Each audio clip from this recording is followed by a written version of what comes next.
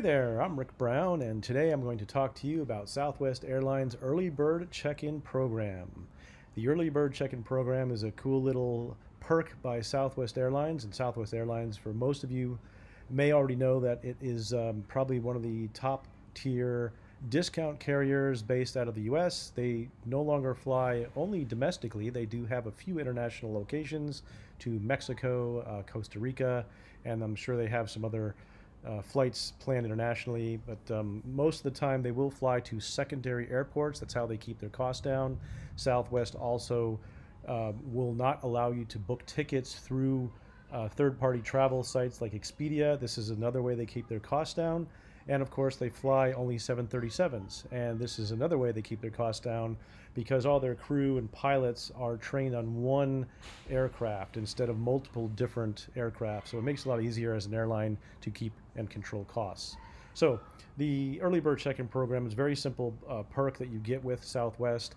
It's only one fee of $15 per passenger one way. So if you have a round trip ticket, you would have to make that purchase twice if you want this perk in both directions. You don't have to buy it for both legs. You can buy it for one. You can buy it for both. It's up to you, but keep in mind that once you purchase, it is non-refundable, and at the maximum it'll cost you would be $25 per leg. If your flight is under 2 hours, you may want to consider not making that purchase. I probably wouldn't.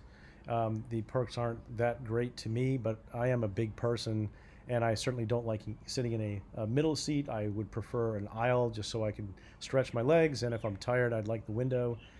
So I may, depending on my mood, I may just go ahead and purchase it, as you might make that decision as well. But just to go over this, it starts at just $15 with a maximum of $25 one way per passenger. So the three benefits you get are the automatic check-in, the better boarding position, and early access to overhead bins. And with the automatic check-in, you can actually check in to this and you get a better boarding position. As most people know, Southwest has 3 boarding groups, A, B, and C. These are not seat assignments, these are boarding groups. So when you check in with Southwest, you're assigned a group and you're assigned a number. So when you show up to the airport, they will call people by groups, and then you line up with your group and you board the flight. If you're the early bird check-in, you could have that deeply discounted ticket, and you could board just after the A-listers, who are Group A, and before the B and C, which are general public. So that gives you a better boarding position, and you can do this within 36 hours of your departure, which gives you that leg up over the general public who are boarding, or general boarding groups that are able to check in 24 hours before the departure time. Then you also get earlier access to overhead bins, obviously, because you're getting on the plane first before the majority of the passengers. You'll have access to overhead bins in space, and nothing could be worse than getting on a flight and you are trying to find an overhead bin, you can't find it, and you have to then stick your bag at the back of the plane or someplace that is just quite inconvenient. So if you're trying to get off the plane and you're rushed for time, you have to wait for all these passengers to get off before you can access your bag, which is in a different overhead bin to where you're sitting. That can be a pain in the butt. So again, first tier members who are the A-list and A-list preferred, they would have first rights to board the flight. But again, even before they're boarding, this is a little tip: if you're traveling with somebody who's disabled or you're traveling as a family, you would actually board before the first tier members. So it doesn't make sense to make that purchase with Early Bird.